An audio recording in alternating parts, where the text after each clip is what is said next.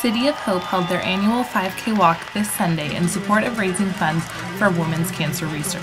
Over 11,000 people came. Festive hats, signs, and shirts were everywhere in support of those with cancer. City of Hope is the only hospital in the nation who runs a series of fundraisers which directly fund research for cancers unique to women. Thousands of women are walking around today with their purple boas to show that they've won their battle with cancer. With plenty of purple boas to go around, cupcakes and flowers too, City of Hope did all they could to make the survivors feel special.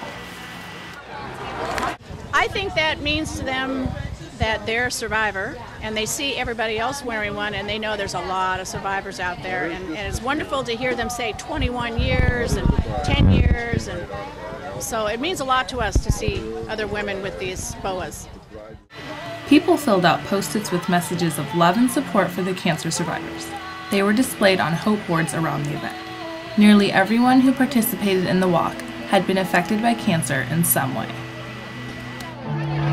I'm a cancer survivor, and I also work at City of Hope, and so we thought it was appropriate to believe in hope, because we need a cure for all this stuff.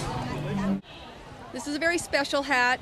Sadly, I've had to add ribbons to it. Each one is the name of a woman that I walk for that either lost her battle or is still fighting breast cancer. The Walk for Hope fundraiser used to only research breast cancer, but has now expanded its research to all forms of cancer affecting women. Over $900,000 was raised. This is Jackie Grant, KUSC News.